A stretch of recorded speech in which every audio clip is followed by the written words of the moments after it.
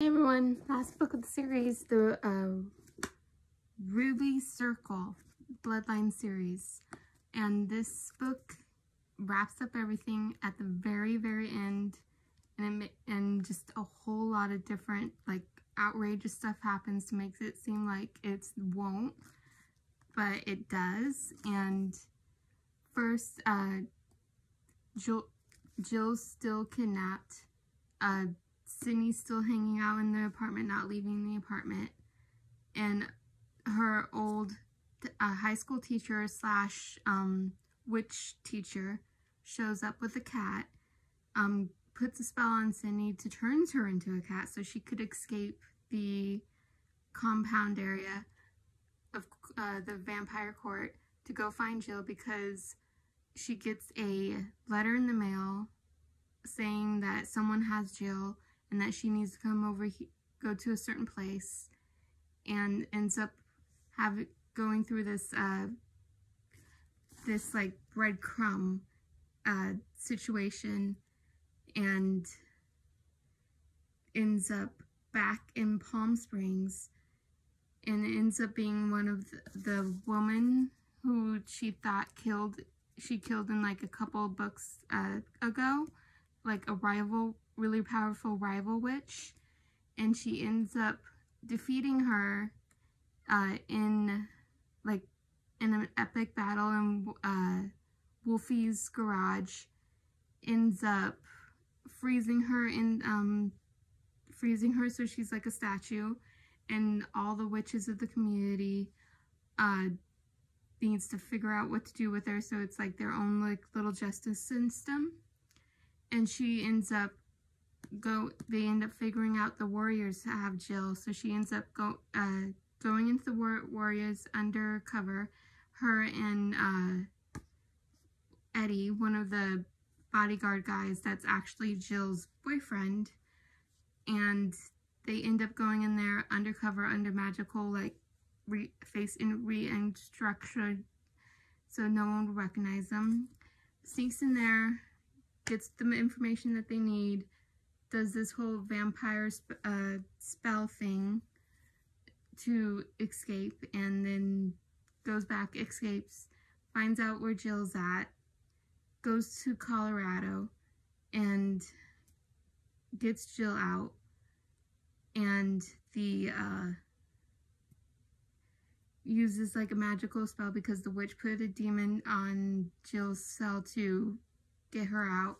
So they get her out, and then Jill goes home with Eddie, finishes high school at court, and then Sydney and Adrian lives happily ever after. But in order to get to that point at the very end, they had to make a deal with the devil, the Atlanteus, and saying like she got information from the Warriors book saying some of the Atlanteans were looking for him, so she gave him her old boss like a few names to grant freedom for Adrian and Sydney.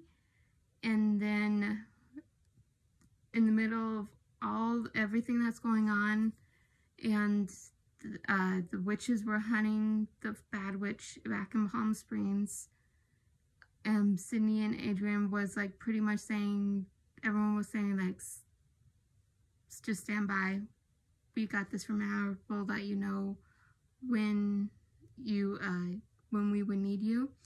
So in the meantime, so they'll feel useful, they found another spirit user's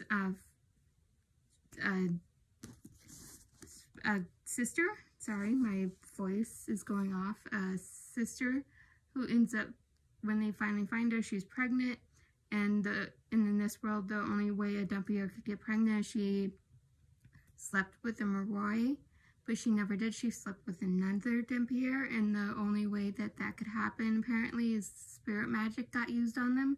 So when she was a Shkoi, and a spirit user used magic on her to turn her back into a Dumpier, so the magic was still flowing with her, so she ended up getting pregnant by her Dumpier boyfriend. But since this would be like the very first time it's ever happened, she didn't want like the child to get taken away from her, from like the scientists and everyone like making experiments on him or anything. So she ends up running away, hiding, and her spirit user sister ends up going mentally crazy because she used up all her spirit magic to try to find her. And when Adrian finally found her, find out she was pregnant, find out that that her boyfriend, the other Dampierre, got her pregnant, and she ends up running out into the middle of the woods to have the baby because she didn't want anyone taking the baby.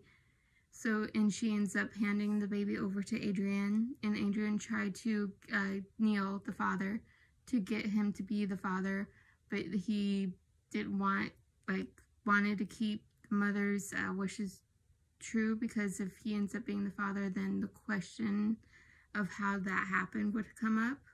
So Neil ended up pretty much just walking away from the situation, and Sydney and Adrian ended up raising the kid on their as their own, and Dimitri and Rose gets engaged after the vampire series. They're the main couple in the vampire series, and they're like a supporting couple in this series. They ended up getting engaged, and everyone's living happily ever after in this by the end of this book.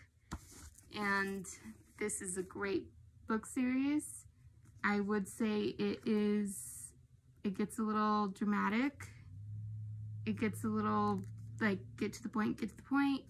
I would say somewhere around 16, 17 would be probably the appropriate age group, but I wouldn't say any younger because it does get a little violent. But if you are into a mood for a new book series, I would definitely recommend this. But I would recommend reading The Vampire Academy first, since that's the original series. And always, thank you for stopping by. See you next time. Bye!